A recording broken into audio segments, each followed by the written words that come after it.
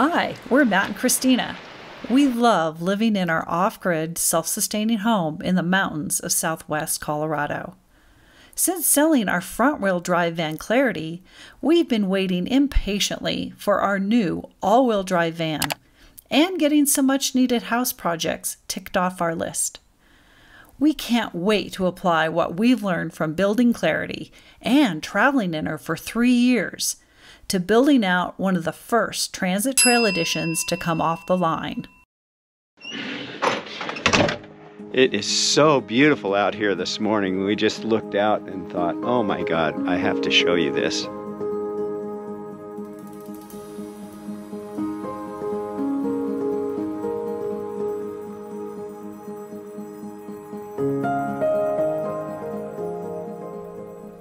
You guessed it, our Transit Trail Edition van has yet to arrive. But Matt is continuing to cleverly devise van build projects he can do even without the van.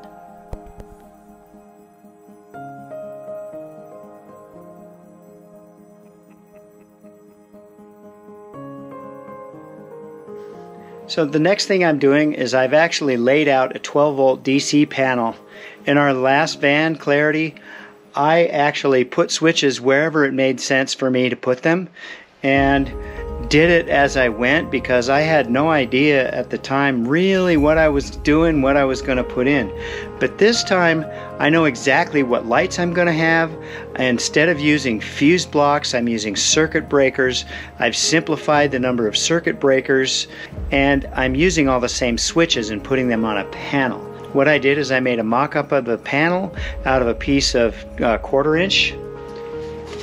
Actually, I had a piece of MDF that's an 1/8 inch, and this is what it looks like. This is a 12 by 12 panel, and I decided I didn't need it that big, and so I cut it down. I made it 9 by 9, and then I bought a piece of 1/16 inch aluminum, just bought it online. There's a link in the description below to where I bought that. It came in a 12 by 12, so I cut it to 9 by 9, and I'm drilling the holes, and then I'll mount all those and wire them up. Well, I set the camera up but didn't turn it on, so you didn't get to see me drill any holes. First thing I had to do was get all the circuit breakers and switches here and make sure I knew exactly what size the holes needed to be, and then I made the mock-up so I could make sure that everything fit. And then I used those diameters to drill these holes. And this big hole here, this is where the Victron battery monitor is going.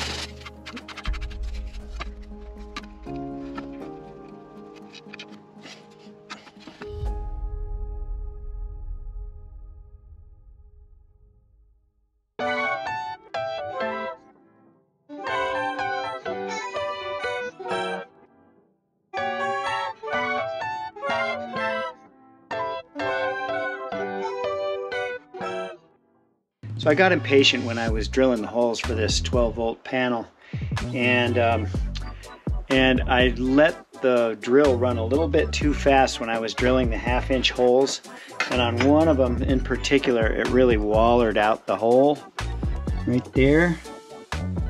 And then I also realized after that was all done that those holes are just a little bit too big for the device on these switches. So this switch has a nut on it. This nut is designed to go into a hole that I measured it to be a 1/2 inch. It's actually slightly under a 1/2 inch. It's a 64th under a 1/2 inch. So with that hole being wallered out, it's actually, the hole got so big that the whole nut fits through it. But the other problem that I have is if you look at these, they don't talk about this when you order it. Right here there's a little nick that sticks out, and that little thing is obviously designed to go into a 1/4 inch hole with a notch in it. And of course what I wanted to do is tighten down against this face and put this nut on it and have the nut go through the hole, and it looks like a 1/16 of an inch will fit. So I thought that was going to be perfect. But what ended up happening is, because that tick mark sticks up there, that little tick piece, it sticks up and prevents this from tightening down onto a 6-inch piece of aluminum. So now what I've got to do is I actually had to make another piece, and I fabricated this piece out of one of the leftover pieces I cut off from this 12 by 12 sheet, and just drilled new holes and cut it. If you're wondering how I cut this piece of aluminum, I literally do it on my chop saw. And I have a chop saw blade that I've labeled as aluminum. I use it only for aluminum. And I just go out and I change the blade on the chop saw. You might know it as a miter saw. And then you can just cut these like you cut a piece of wood. And they wear down the blade a little faster than wood does, so I don't use my wood blades when I'm cutting aluminum. But they'll cut right through it nice and clean, and then you can just use a piece of sandpaper to sand the edge and get a nice finished product. So what I'm going to do here is I'm literally going to epoxy this piece onto this face, and then that'll give me an 1/8 inch to work with, and then this nut will tighten down onto there and fit in the hole, because the hole's now the right size. Works great.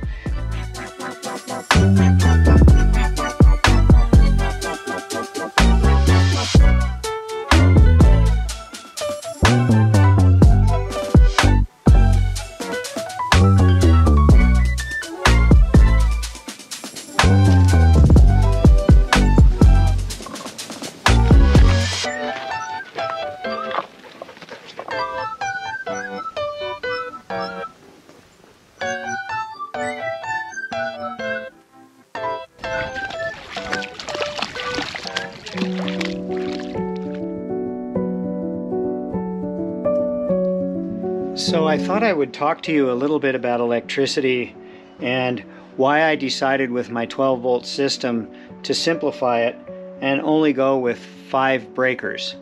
And actually, one of those breakers is an input main breaker, and the other 4 are all the breakers I have for my 12-volt system.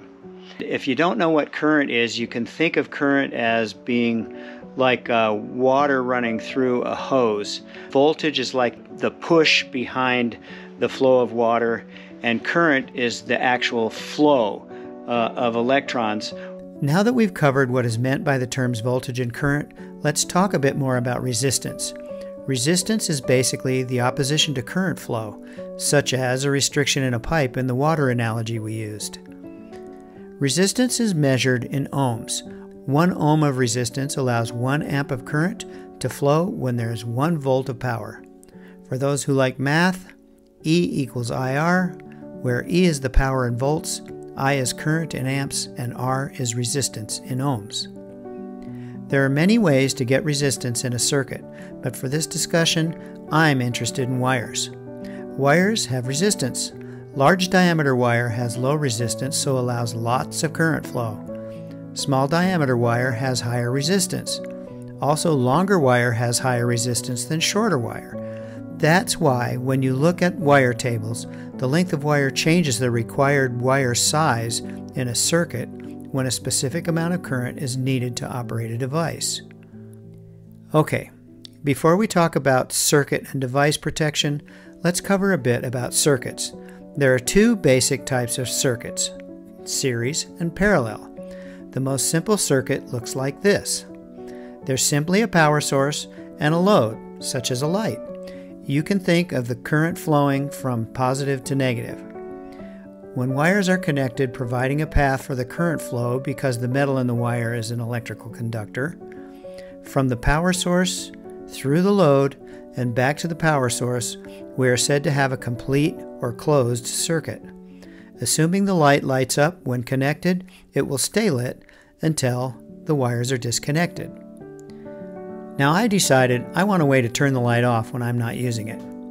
Most of us know we just turn the light switch off, right? So how does that look when we draw it in the circuit? What we just did is put the switch in series with the light.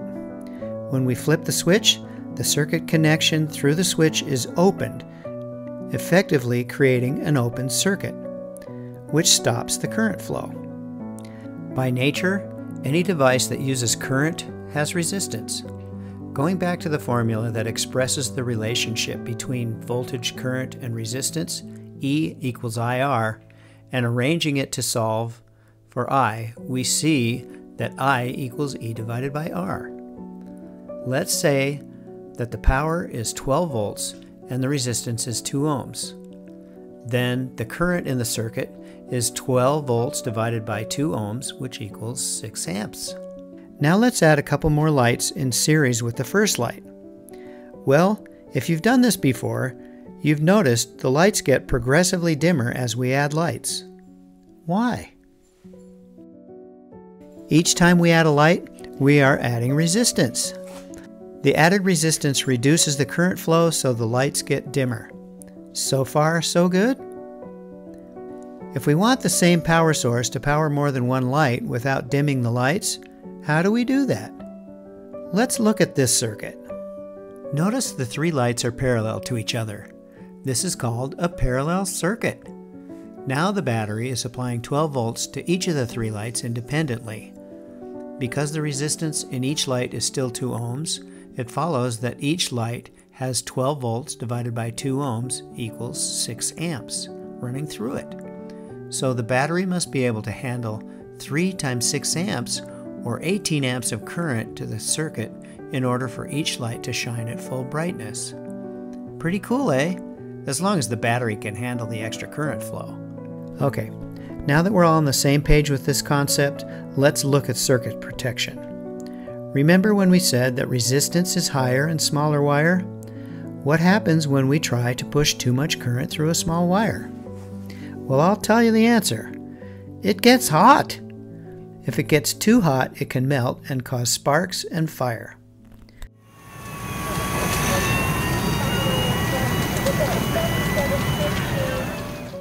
A fuse is simply a calibrated wire built into a fire-resistant housing. If the current goes too high, the wire will melt away, which will open the circuit and stop the current flow. That's basically a heat-activated switch. Replace the fuse with a new one, and the current will flow once again. A circuit breaker is simply a heat-activated switch that is usually resettable, eliminating the need to carry fuses. In the same vein, the wires and components in an electrical device are designed to handle only so much current. If the current goes too high, the device can burn up, also causing a fire. So how do we protect the circuit? Just like we put a switch in series with the light in the simple circuit, we can also put a fuse or breaker in series in the circuit. If sized correctly, the fuse or breaker will interrupt current flow before too much current can cause damage to the wires or to the device. Let's look at the circuits again one last time.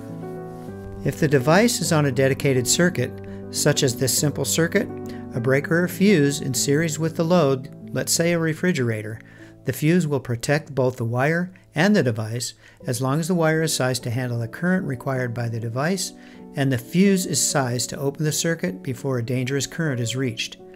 Typically, a manufacturer specs out a required fuse rating. In the parallel circuit, if we select a wire size capable of handling the combined current flow from all the parallel devices in the circuit, we can protect the wire by placing a breaker or fuse in series with the parallel branches of the circuit.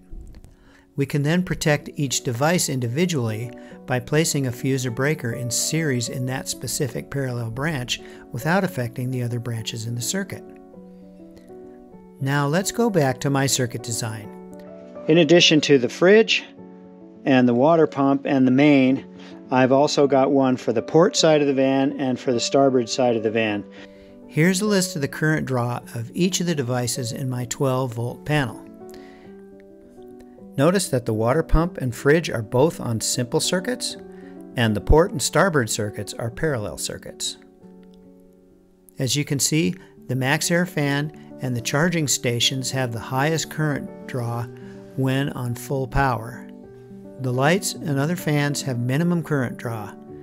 I'm choosing to put the lights and fans in parallel with each of the higher use devices and keep the 15 amp breakers and 14 gauge wires as the feeds to these parallel devices. I remember reading somewhere that the max air fan has a built-in self-resetting breaker on the motor, so an inline fuse is not necessary, although I looked for it last night and I couldn't find it. Worst case, I put a 7 amp fuse in line when I install the fan. Easy peasy. The Propex heater comes with an inline fuse. I'll also protect the chargers with whatever they need when I get them and see their requirements. So essentially all I have to do is run one wire over to the starboard side of the van, and this is going to live on the port side of the van. And then the water pump is also on the starboard side of the van, so that will go over there. And the fridge is on this side of the van, so I'll literally only have two 12-volt wires going across the van to the other side. So the other things that I have on here is my battery monitor. I've got a WeBoost switch so that I can turn that off. And then I have dimmers for my lights. I've got forward lights, overhead lights, and galley lights. So the forward lights are literally lights that are going to be over the tables where the swivel seats are, and then the overhead lights will be central lights going down the center of the van that light up the entire van, and then the galley lights will be under cabinet lighting for the kitchen. We'll have individual reading lights, one on either side of the bed by our head, and those will have their own dimmers right there where we can reach them. And then I'll have rear floodlights on the outside so that I can really light a space up and when I'm backing up at night, or if we need to do some work out there. And those are going to run off auxiliary switches in the front of the van.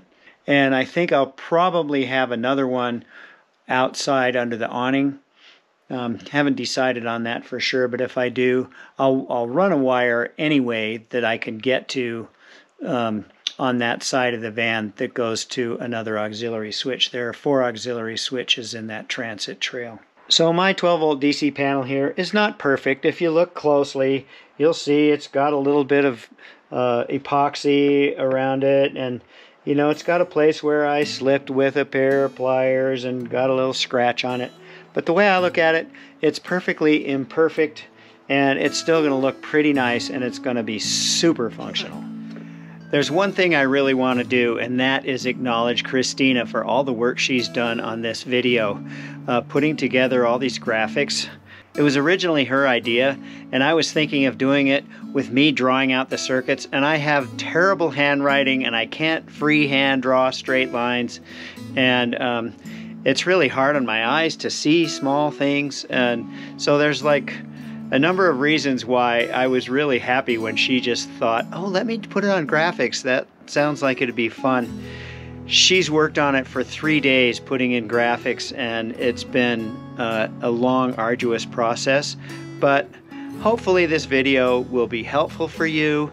And if it is, think about giving us a thumbs up and maybe subscribe to our channel. Leave us a comment and let us know what other kinds of things would be helpful for you, because I'd be happy to do a little more informative instructional videos on some of the things that we can do kind of quickly to help people who are building out their own vans. Look forward to upcoming videos if you want to see how we put this wiring into action now that we have some basic understanding of the electrical system and how to wire in series and parallel. We can actually see it happen in real life. So we'll see you down the road. If you'd like our support while building out your van or designing your off-grid home, check out our group or personal video chat perks on our Patreon page.